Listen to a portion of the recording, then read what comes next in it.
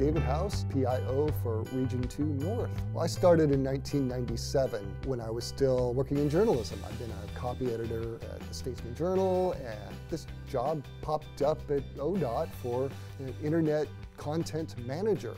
And I got hired. This was back in the day when the internet was very simple.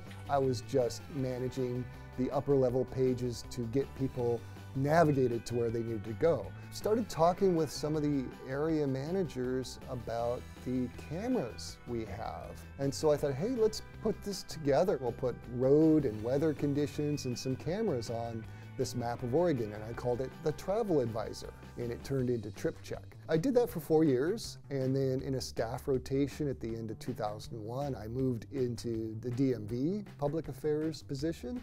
I did that for 20 years until the summer of 2022. There was a position open in Region 2 Public Affairs. So many things are the same, and so many principles that I've been applying as a PIO for DMV also apply to a different kind of PIO role. The single most important factor to keep me with ODOT is the people I work with. We're very supportive of each other. We're a great team, and they're just good and fun people to work with.